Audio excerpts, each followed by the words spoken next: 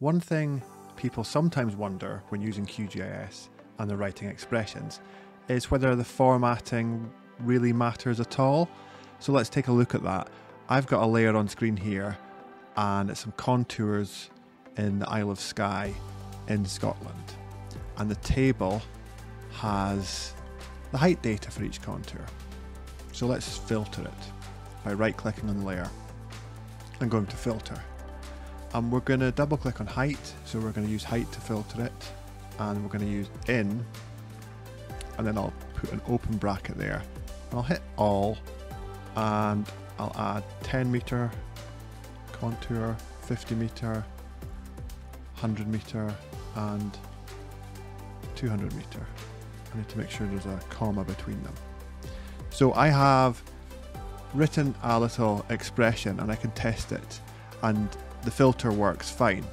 So sometimes people wonder, well, does in have to be in capital letters? Let's find out. So it's lowercase now. Test, it still works. How about if there's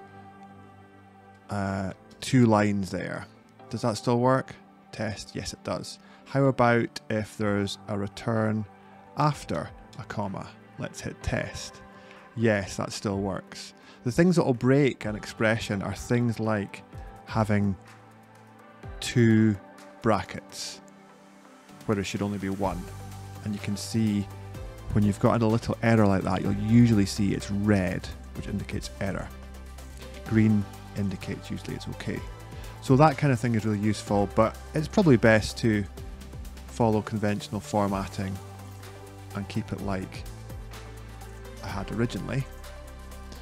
And one other thing is, in your expressions, if you do dash dash, then you can write whatever you like. You can write notes to yourself. And it's grey text, which means QGIS ignores that.